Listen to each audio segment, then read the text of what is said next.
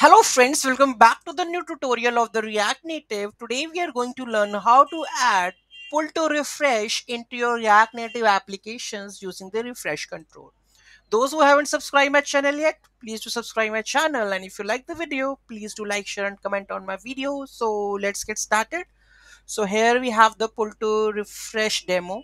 So scroll down. So here you can see that on the top of that there is a loader and it's refreshing.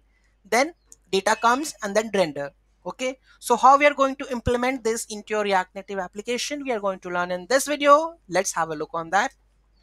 Before, those who haven't subscribed my channel yet, please do subscribe my channel, and if you like the video, please do like, share and comment on my video. So let's get started. So here we have a React and the use state from the React. Then we have a view, scroll view, text, refresh control, style sheet and the safe area from the React Native. Then we have a refresh states, refreshing and the set state used to be by default false. On refresh, simulate a refresh option like the fetch new data. So here you can fetch the new data, set refreshing to be true, set timeout. You can mention the timeout over here currently and then update your data here.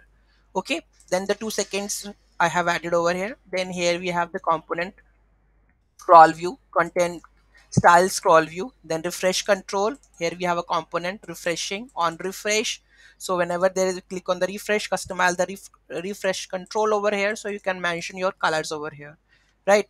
So here if refreshing takes to be refreshing and the render your content here, then scroll down to that one, render your content over here. Okay, so your content, so when there is a new data over here, then render the content from here, then it automatically come over here, right?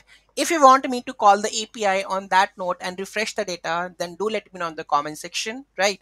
So this is how we are able to add the pull to refresh section into your React Native application. Okay, so any doubt, any query in that, do let me know in the comment section. Thank you so much for watching this video. Have a great day.